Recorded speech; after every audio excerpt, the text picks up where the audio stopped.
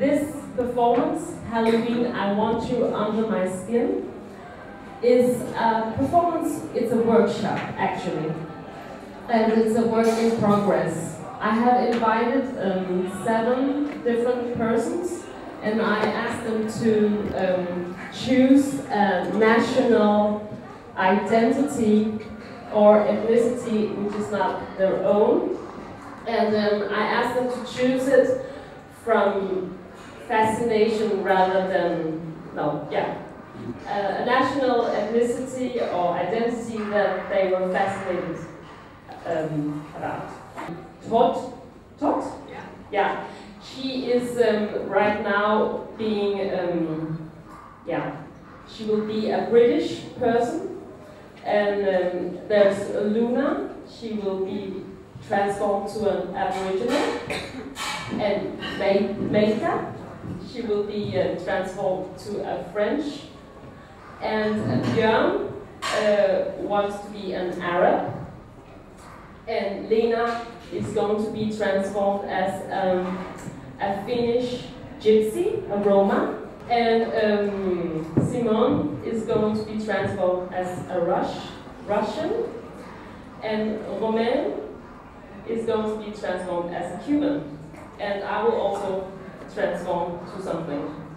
As the audience, I would actually would like you to participate in the workshop. So you're welcome to comment on the different themes and the situation that is going to happen now. So what are you going to do to look like a British person?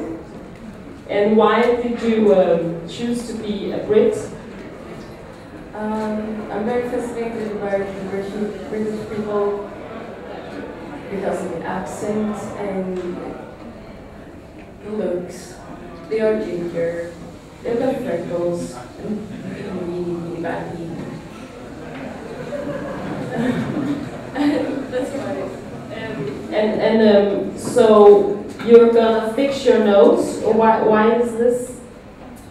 Because it's kind of supposed to be a Victorian nose, because the British have a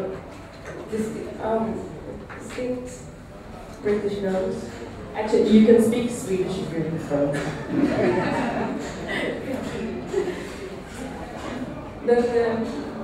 Britter har ofta väldigt krölig och viktoriansk näsa, och vi försöker efterlikna det på så gott sätt som det går. Jag har väldigt liten näsa och därför vill jag förstora den. Britain is a country of mixed cultures, and London has the largest non-white population of any European city, and there are 250 languages spoken in London, and therefore all British people are not white or Christians. So the language which is spoken in the UK is English. There's a common stereotype about the English. People say that people think the English are no good at learning foreign languages and have the attitude that if they yell loud enough in English, the foreigners will eventually understand them. The beefeater and yeoman of the guard is a very important, very British outfit that we all know. I'm not sure if gypsies really are wearing these kind of clothes today or not. We'll get back to that.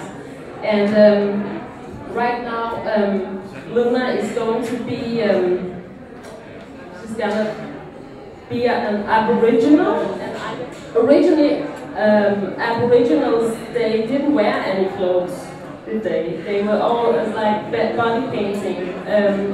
Beard or mustache or a little more masculine. I look very masculine. Okay, go ahead. I wonder what. I don't know much about homosexuality in Arab countries, but I'm sure that if you are, you have to hide it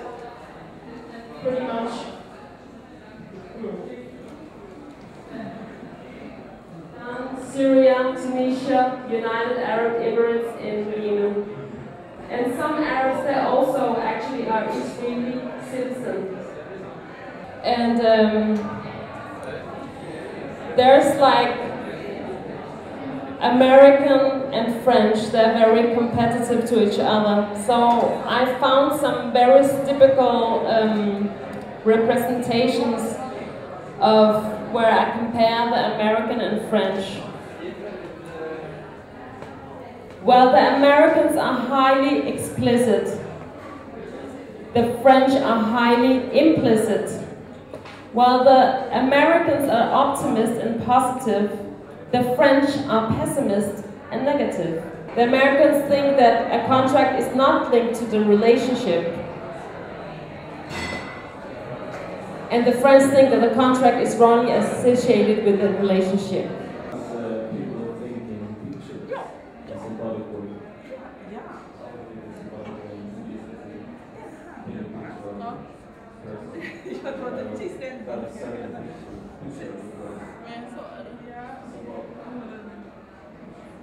What about there's also something mean about stereotyping, I think.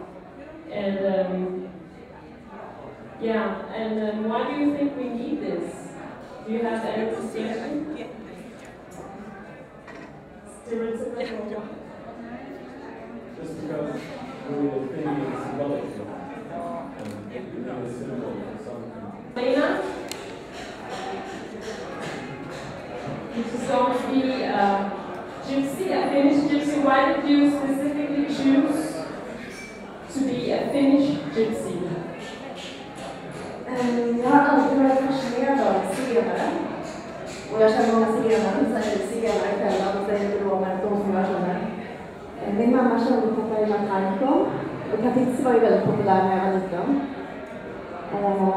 Och sen hade vi finska zigenare som grannar, och en dotter i familjen blev min pusselsyster, så jag kände ganska många. Och så finns det den här både fascinationen av zigenare, zigenska kvinnor är farliga, det är liksom lite fanfatal, de är lite väsen, de kan förföra de fina svenska bondersönerna och föra dem i skogen och dansa vilda danser kring eldarna, som Carmen och Singoalla, och i regeringen Dotter Dam så finns hon Esmeralda. Men även om de zigenska männen, de är livsfarliga, vi ska passa för dem. Och samtidigt är de så otroligt vackra, speciellt finska zigenare, de ser ut som 1600-tals kungligheter, de ser ut som de här tre musketörerna, eller de ser ut som Karl X och Karl XI.